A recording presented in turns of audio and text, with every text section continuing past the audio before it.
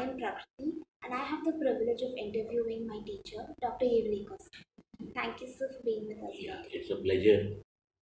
So, it has been a long and a prestigious journey. You have been the dean at KEM Hospital, and you've been the head of department of medicine here at KGS. How do you look back at the journey? Really, the journey is long, but let me share with you. I entered the medical school in 1969. So almost 50 years past. At undergraduate level, the subjects were limited, only anatomy and physiology. There was no biochemistry.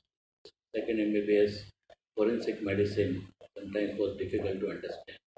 Pharmacology required a lot of memorizing, and pathology was interesting. Again, at that time, there was no microbiology, only pathology, forensic medicine, and pharmacology. Then again, there was no specializations like ENT, optal, separate exams, only medicine, surgery, and gynec. The education in general was quite good. At the entrance time, there was some incidents of ragging at that time. Now we have got anti-ragging committees, but of different types, mental and sometimes little. But all in all, the total undergraduate experience was really enjoyable. I, for one, I had a little added pressure because I was a recipient of central government scholarship, which demanded that you should clear every year at the first attempt. So it was obligatory for me, both first, second MBBS and third MBBS, to clear at the first attempt. That was the minimum expectation.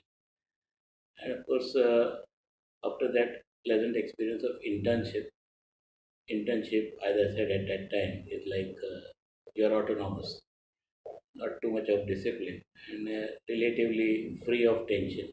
But it was a benefit to help all the residents during internship and to get as many procedures done. Currently, maybe only blood collection is allowed, but blood collection, helping in appendixectomy, then this sterilization. So some minor operations he learned under supervision, of course, but he got the confidence. There was no question of stitch and all any problem. All types of sutures, just at the level of internship, got it completed. My choice right from then, was medicine. So medicine used to be considered as a branch of intelligent people. So if you get it, you are lucky because the number of residencies were not very large, limited admissions. So even the first 3 months I had to do in Ghana, waiting for getting a post in medicine. Like that. But subsequently I was happy. But in the process, in 3 months, I also learned added obstetrics and so could understand in later life the complications of pregnancy better. MD level, it was more abstract because unlike now, sonography not there, CT scan not there, MRI not there. So most of the diagnosis used to be clinical, but at the same time, the differential diagnosis was very important. Unlike now, where more or less within 2 days you are able to come to a precise diagnosis. Within that, again, the central nervous system was a challenge. Is to write sometimes very demyelinating and query, but it was not fixed and sure. Treatment wise, at that time, very limited because in cardiology there was no angiography, angioplasty, and all that. So, treatment was limited only to treating heart blocks by using allopent and also tachyarrhythmia. The only drug was xylocaine. So, but still, the type of care we gave in intensive care unit, except for those with cardiogenic shock or other patients, we could used to treat them properly. Cardiac failure we used to treat. Arrhythmias within that limited armamentarium successfully treated. So there was a pleasure in working in intensive coronary care unit. At that time, ICU, medical ICU was just in the process of developing, and the procedure of tracheostomy ventilation was just being. The biggest success at that time was passing the MD medicine and therapeutics at first attempt. Because the exam used to go on for 3 days. First day was the central nervous system case. If you are successful on first day, you can venture to enter on second day. Otherwise, candidates used to say that for second day you go for learning how to face at the subsequent attempt. So on the first day you know that CNS what has happened to you. And last day of course was Viva. All our rooms were full of books. In fact, in the morning, I pray to God that let me not, don't allow me to appear for this exam for a second time. And as both luck, blessings, our training could have it, I could clear at the first attempt. So I joined the government of Gujarat at the MP Shah Medical College and Irvin Hospital because this was the place where the first post was available. After 2 years, I looked at the way to enter Mumbai, and there was an advertisement of Maharashtra Public Service Commission for the post of associate professor in municipal medical colleges under the Mumbai Municipal Corporation. So I got selected as a reader, but is today associate professor of medicine. So I joined the Lokmanya Tilak Municipal Medical College and General Hospital in 1982.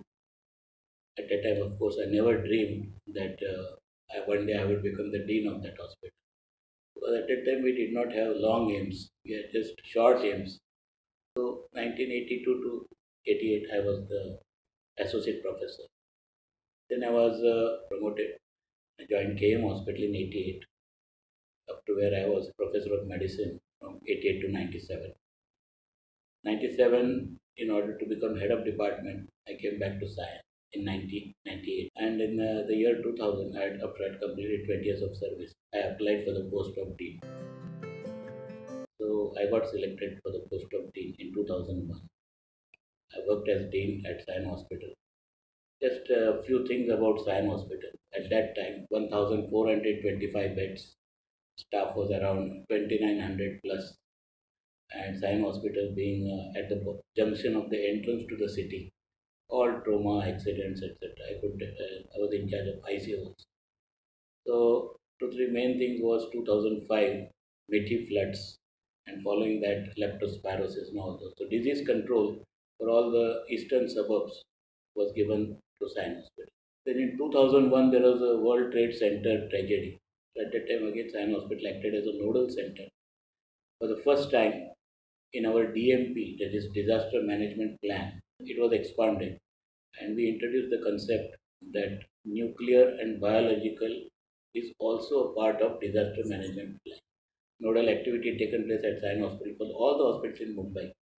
So NBC is a part of DMP. And the last pleasant experience of Sion was 2007. It celebrated 60th year. So under my sort of leadership, chairmanship, it was a big occasion where His Excellency the Governor, Sri Krishna, had come as a chief guest. But just before that, 2003, multiple train bomb blasts. So at that time, there were a lot of casualties. At that time, in our local press, we were mentioned as people who kept the city running under hostile circumstances. At that time, Honorable Prime Minister Manmohan Singh also had come to see the patient. And also, the then Chief Minister of Gujarat, Shri Narendra Modi, had also come to visit the patient. So, on both these occasions, at least the services rendered by the Sion Hospital and the entire team was appreciated, which was also one good feeling. Subsequently, I joined the KM Hospital as the dean. So, again, it was a prestigious moment in my life that I became the dean of the St. Yes Medical College, King Edward Memorial Hospital. And in a short span, I was promoted also as director, medical education and health. Subsequently, I realized that a lot of research is happening in all four medical colleges. But unlike the government of Maharashtra, there is no post designated with research. So I requested the corporation and they converted into director, medical education and research. At that time, again, malaria, dengue, monsoon season was a big challenge. Then, the second, as a director, I used to polio booths in the city of Mumbai. Just see in the morning whether things have started.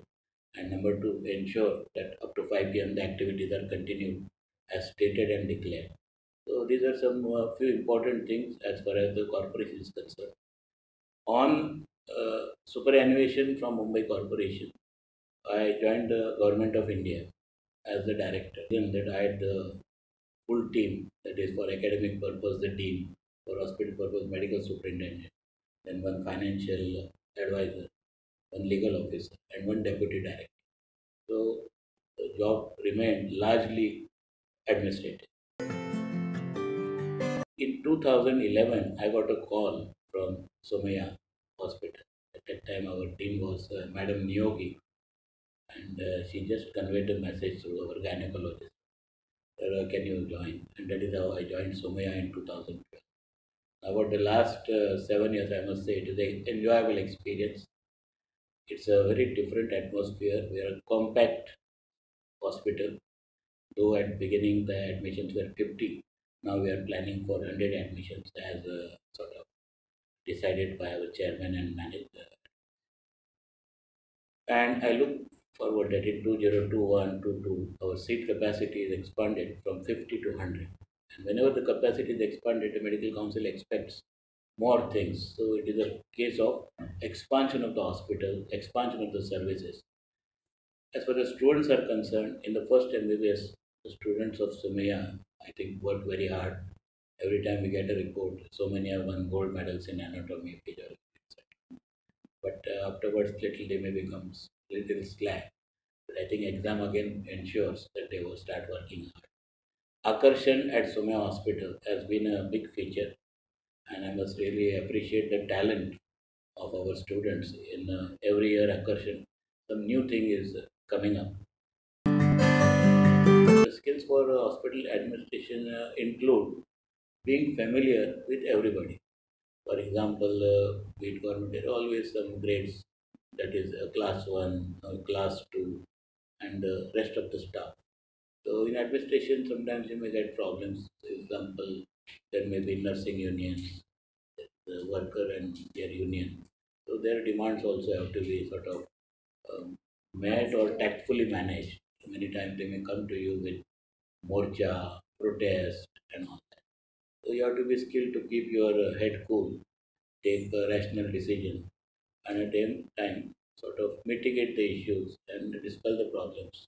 Sometimes you have to postpone them. Not all problems can have quick solutions. So there are definite challenges. Then even as far as the teachers of a medical college are concerned, they are always looking for promotions and all. So that is the issue. So within rules, we have to ensure that MCR requirements, MHS requirements are met. And a fine difference is there. Eligibility, number one. Then a clear vacancy, number two. And last is, of course, suitability of the candidate. All these have to be taken into account as regards to. On the side of management, you will have to be cost conscious. You can't be demanding anything that you want just because it is advanced in medicine. But you have to ensure that whatever equipment you call is utilized adequately. And even the returns are fair at first even and then fair. So for every equipment, particularly expensive one you get, you need to be accountable. So utility of the vehicle is important. In public hospitals, it is overused, so wear and tear is more. But in other hospitals, wherever it is procured, it has to be maintained well. The biggest challenge in all hospitals, because we belong to emergency services, at any point in time, all our services are functioning 24 hour into 7 into 365. Non-stop services because they are vital and emergency. So that is the biggest challenge. So any breakdown anywhere has to be promptly managed. And last is you have to be people friendly.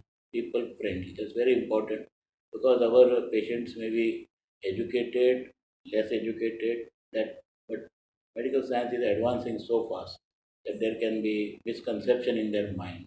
So reserving some time for talking to the patient and relatives. Even in our Somaiya ICU, you must have seen me outside. That after we finish the ICU round, we take out time to talk to the relatives. It is very vital. It is not just Mumbai, all over India, because the setups can be different. The violence has appeared to be quite on the rise, and that includes also assaults on the hospital staff, sometimes nursing staff, etc., and including the doctors. So one of the keys that we cannot totally avoid. No hospital can say that there will be nothing of that sort of here, because death is a feature of the hospital. Whenever, despite the best efforts, you cannot salvage the life of the patient, some amount of anger could be there, but to pacify them is also important. So, good communication is very, very vital at all levels, be it the intern, be it the resident doctor, be it the faculty specialist. everyone has to ensure that communication and just saying that I have talked to the patient is perhaps not enough, because we have to talk to the patient. At the end of it, we have to find that whether he is reasonably satisfied. So that is called as you have talked, whether communication has been effective. So effective communication, and to the point that the relative is convinced of what the doctor is talking, is very vital. If that happens, the incidents can also be less.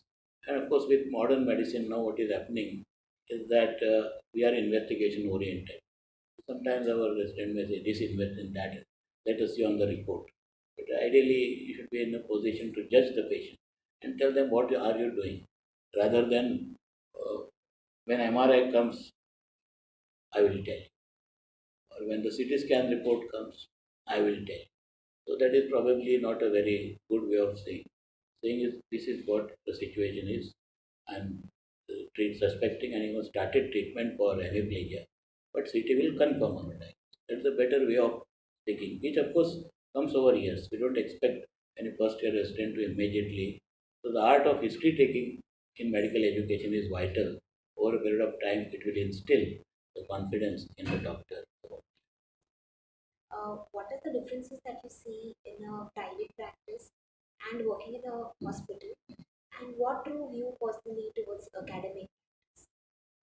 Actually, the thing is like this: in some clinicians may opt for exclusive hospital practice. We are happy with the hospital. We don't want the. But by and large, most of them, majority of them, would always dream of doing a practice. Now again, it is whether it is a solo practice that you are taking the entire responsibility on yourself. The solo practice in consulting room is mostly the preferred pattern. Do the consultation, advise the patient, and if some of them require admission, you can admit them to whichever hospital you are attached. Very rarely there is polyclinic also, and group practice. So these are different types depending on the personality. Now, sometimes some students of the same batch who have gone into different specialties, they form a group more easily. So they know each other right from their student name. So that group practice also is there. So, and they may not, and of course, in medical profession, seniority matters. So, senior physician may charge more. Relatively junior person, the charges might be less. Now, of course, people are having more faith in any person with qualification. So, right now, of course, our fragmentation of medicine. Because everyone is an organ specialist, heart specialist, kidney specialist, brain specialist, neurologist, endocrinologist, hematologist, immunologist. So there is no end to specialization. But at the end of it, I think internal medicine, that is medicine matters because we coordinate so many final treatment. Any piecemeal treatment given at one place can be modified in the interest of the patient. Nephrologist may give Lasix high dose. It comes with hypokalemia, muscle weakness. Again, he may go to endocrine, who may ask for something. But the role of physician very important. MD internal medicine, physician. At our time, it was general medicine and therapeutics. Now it is only called as general medicine. In US, they use the word internal medicine. So broadly, the role of general medicine is important in any setup, be it a hospital or be it a medical college. And specialties are bound to grow further and further because that is like unless you are a super specialist, you may not survive. You have to develop some extraordinary skills like gastroenterology. You must be good at OJD scopy, colonoscopy. Other people must be good at dialysis, managing dialysis and renal transplant program. Neurologists also have to make diagnosis based on multiple investigations. Sometimes now in the field of stroke, acute thrombolysis can be undertaken. Cardiology has advanced beyond limits. Hypertension, I can tell you that previously complications were quite early. Now we are getting patients receiving treatment for hypertension for more than 3, 4 decades, and they have skipped some complications, acute catastrophic complications. Same is true with diabetes. A very high trend of diabetes.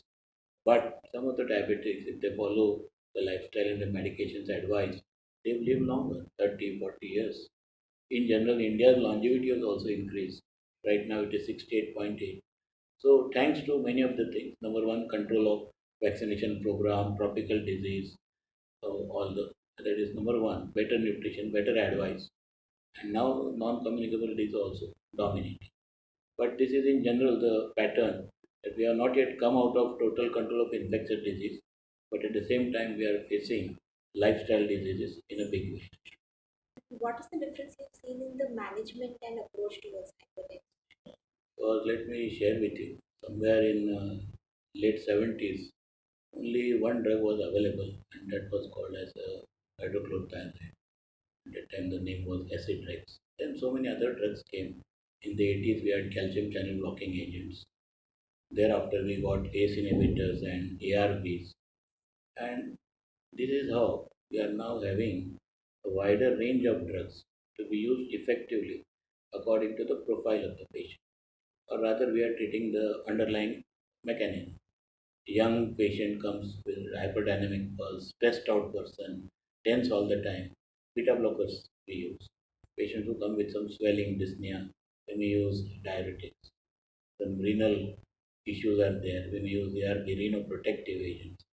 So, in short, compared to for the last 30, 40 years of hypertension that I have seen, we have better drugs, we have got larger number of drugs, and we are using drug combinations effectively. Second important thing is we are able to diagnose more secondary hypertension because secondary hypertension may have a cure, whereas 90 to 95% essential idiopathic hypertension may mean that it is a lifetime treatment for a patient of high blood pressure. But one thing I can say that in patients who are compliant, because you know the standard five things we always talk about, for us it is suspicion, detection, and diagnosis. But once you advise treatment, the compliance in the hand of the patient. The patient comply properly, can survive for a longer time, and many complications can be postponed. So hypertension, yes, better treatable and better manageable as compared to past. And the last thing is hypertension with coronary artery disease, because we are able to suspect coronary artery disease early, so things have become much better. And what are the future changes that you see in medicine? Future changes only in relation to NCD, I can tell you two things. Number one, in hypertensive patients, what happens if people have received long-term treatment?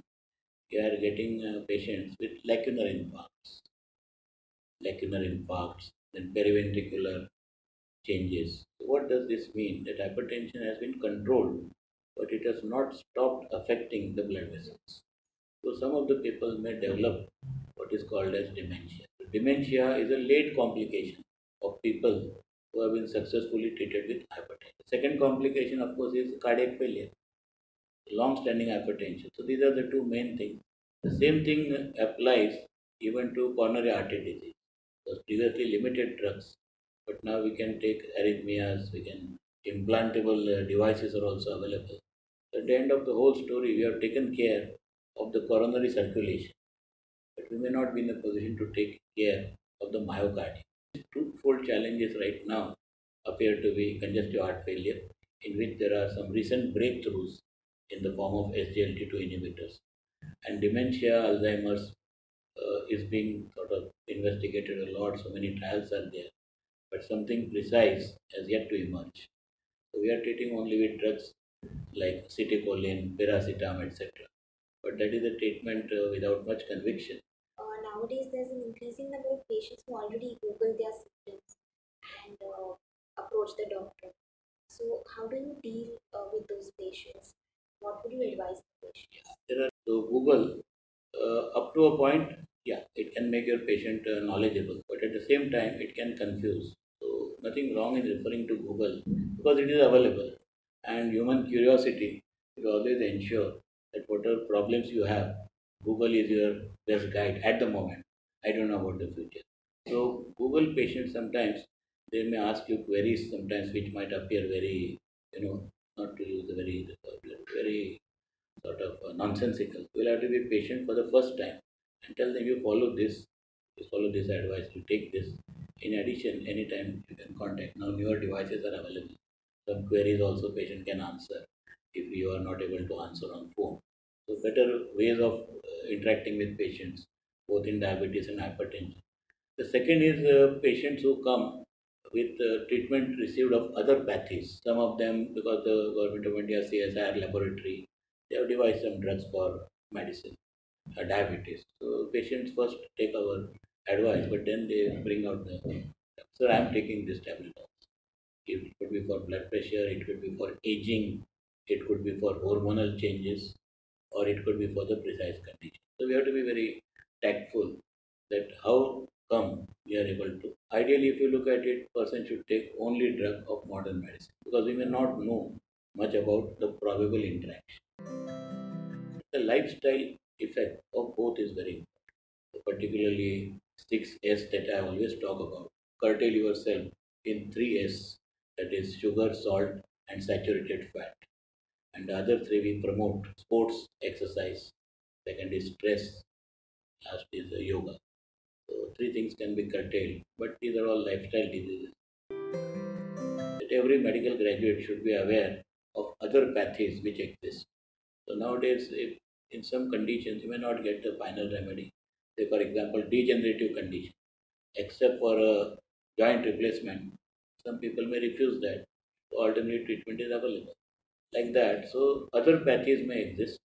It is not necessary to believe that everything else is absurd, and we need not sort of have any contempt for other pathways. In fact, right now, under the support of the government of India, Ayush is growing very fast.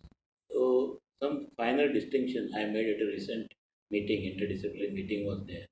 So, I said health preservation, health restoration, and disease prevention. The Ayurvedic and the yoga can work. Whereas when it is trauma, sepsis, infection, TB, modern medicine is a must. So over the years, we've seen that there's an increasing mistrust that is developing in patients towards doctors, and that is leading to violence and various medical legal litigation. What contributes towards this change in attitude, and how can we as doctors prevent? You have to be down to the earth. You have to deal with every patient depending on his background. For example, he will not understand fully the language he speaks. So language is important.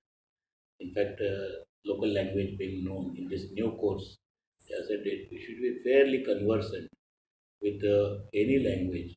At least in Mumbai, we need to know English, Hindi, Marathi, Gujarati. These are the four sort of.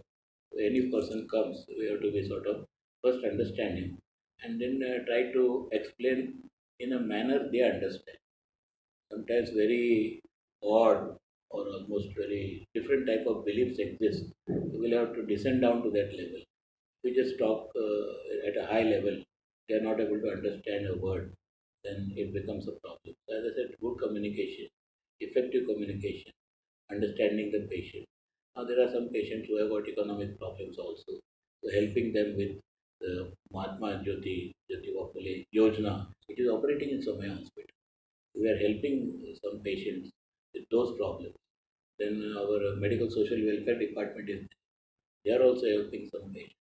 So guiding and helping the patient not within the confines of treatment, but in addition other help that they require. So the correct word for that is counseling.